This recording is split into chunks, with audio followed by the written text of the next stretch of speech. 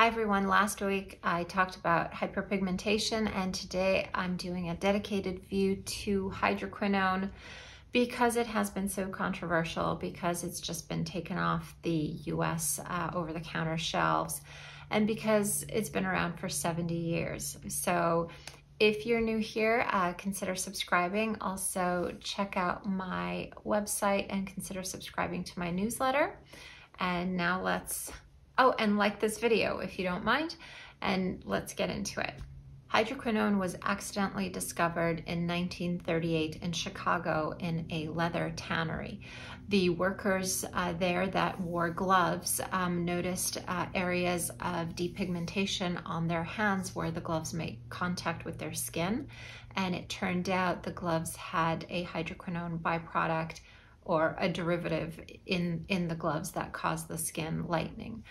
And in the 50s, it made it onto the cosmetic market, and in the 60s, research on hydroquinone really began. So it's been around for 70 years. We have 70 years of research and just anecdotal experience. And I will go into the research at the end for those that find it really boring. We'll leave it for the end. But a little bit about hydroquinone. It is not a bleach, contrary to popular belief. It is a molecule or a compound that works by inhibiting the production of the melanosomes and the melanin pigment.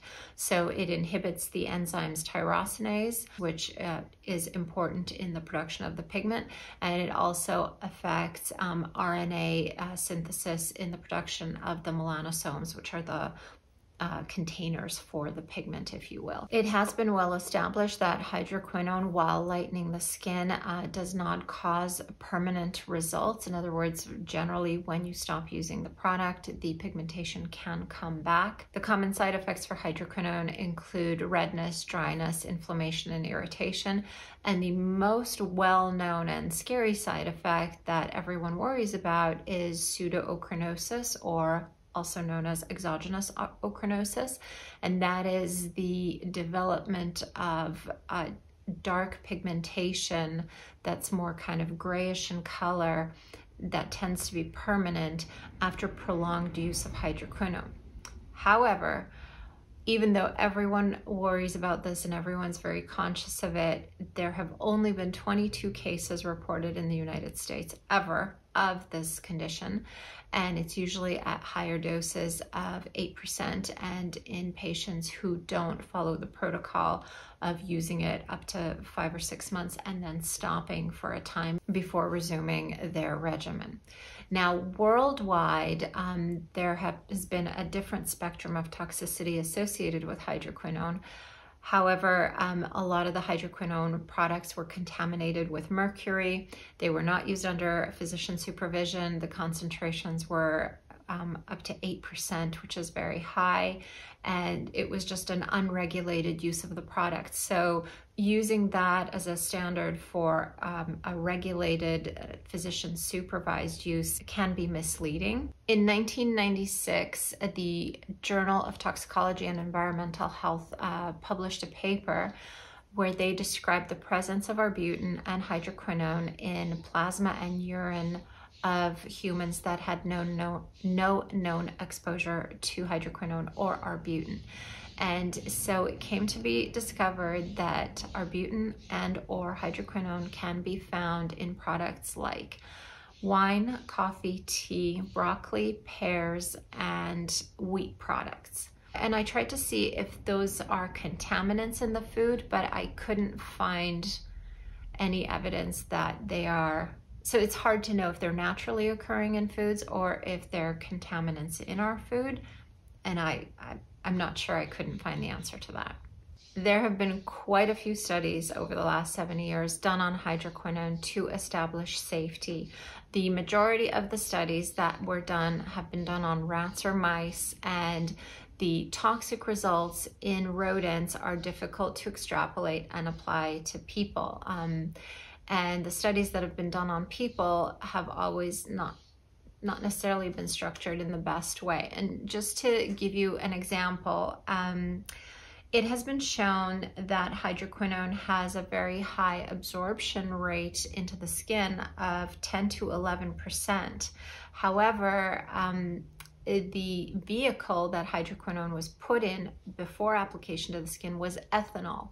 And ethanol really drives active ingredients into the skin at a much higher concentration than, say, a cream or a gel or an emulsion. So using ethanol is going to increase the absorption of the active ingredient, and ethanol is prohibited in the United States as a vehicle for hydroquinone delivery. So this research result is not applicable because no one puts hydroquinone in ethanol.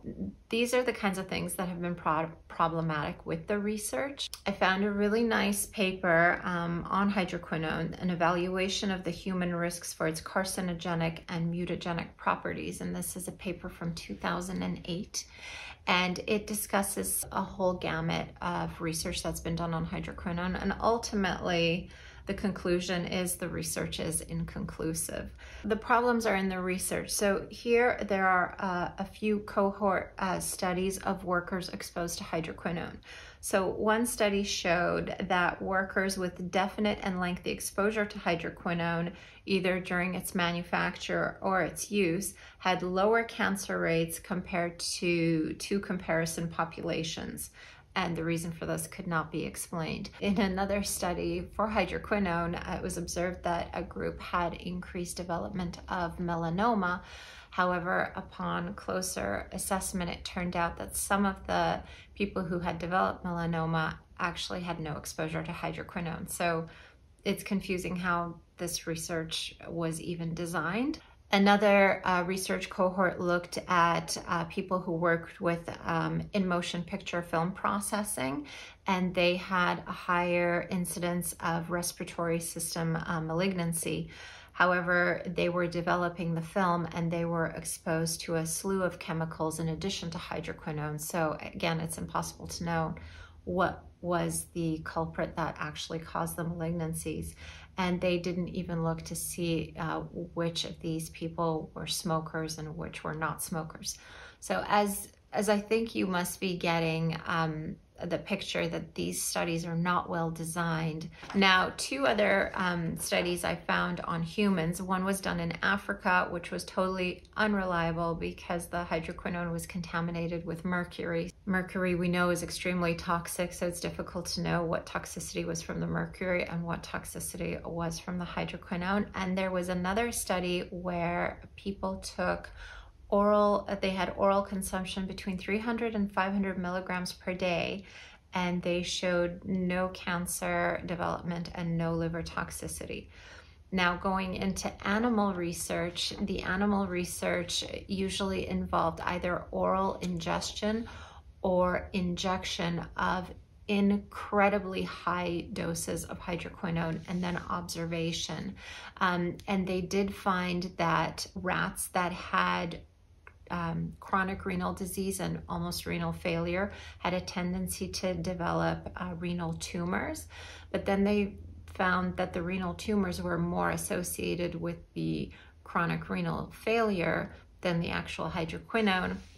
And then they suspected the hydroquinone caused the chronic renal failure in these rats. One study showed that leukemias were seen in rats when exposed to extremely high doses of hydroquinone. However, subsequent research did not corroborate these findings. And there has never been a link found between hydroquinone and cancer of any kind in human beings. It's been shown that hydroquinone is mutagenic in vitro and in vivo, meaning it can change the DNA or mutate genes. Again, not in humans, but it has been shown to be toxic to the genes and cause chromosomal abnormalities in rodent bone marrow cells. When they tried this in living animals, again, they injected extremely high doses into the peritoneal cavity. So that's the space where all the bowel lives. So the drug would be absorbed through all the tissues, all the walls of the bowel.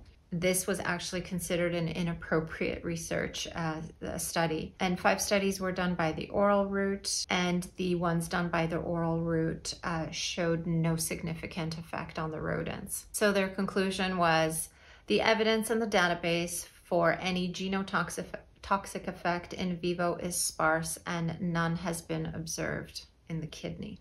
So if we take all this data and try to use some common sense and extrapolate to the best of our ability, we know that we never use hydroquinone with ethanol and we never mix it with mercury, so that information is not helpful.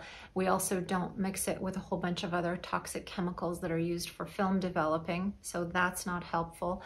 We do know that this product has been used for 70 years and there have been no reported malignancies and no tendencies towards malignancy in people who've used it. We do have a study of people taking it orally and no negative side effects happened there. And we know that in toxic concentrations, there has been an induction of renal failure, which led to renal tumors in rats. There's one study that showed they may have an increase in leukemia and 5 subsequent studies that said they couldn't reproduce those results. The findings that hydroquinone affects the genes in a negative way and causes mutations, that study was deemed inappropriate because such toxic levels of hydroquinone were injected into the peritoneal cavity, so the cavity of the abdomen. And that was also not reproducible when they gave them oral toxic doses orally by mouth. So ultimately, there are a few papers in rodents that say it's toxic. There are a few papers where it's mixed with mercury that say it's toxic, but there's really no substantial and serious research looking at hydroquinone with a study design that would in any way mimic or reflect prescription strength and prescription use of the medication. My personal view on hydroquinone is that as long as it is under a doctor's supervision and isn't used for more than 5 months and doesn't go above 4%, there's absolutely nothing to suggest it's toxic. And it's been around 70 years to prove that. So I use it myself. I think it's fine. I would never use it continuously all year long. I use it usually only in the fall after getting a lot of sun in the summer. So why has over-the-counter hydroquinone disappeared in the United States? Well, it's because of the new CARES Act that came into effect due to the current world situation.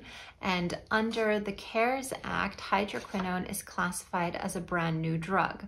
So because it's classified as a brand new drug, it's required to submit a new drug application within 180 days of the FDA enforcement. And unfortunately, the cost for the application approval, processing fees, and clinical studies is estimated at $19 million and can take up to a year. So if this CARES Act stays in effect, the chances of hydroquinone coming back to over-the-counter are slim, but it still is available by prescription. In conclusion, there is so much junk data, essentially junk data out there, that you can draw any conclusion that you want. There has been no research to definitively show harm to humans, and there has been research of contaminated products showing harm. That's not good research. Although, as I said, there hasn't been a good study designed to show a long-term effects of a prescription strength treatment. So looking at studies that talk about toxic doses of things, it's irrelevant to reality. You can make anything look bad. You can make water look bad. You can make hydroquinone look bad by saying it's a derivative of benzene and benzene is a carcinogen. Well, water is a derivative of hydrogen peroxide, and hydrogen peroxide is so combustible. It's used to send rockets into space, but that derivative of hydrogen peroxide, water and oxygen, are not bad for you. So it's just basic chemistry. All right, that's it for this one. I'll see you guys in the next one.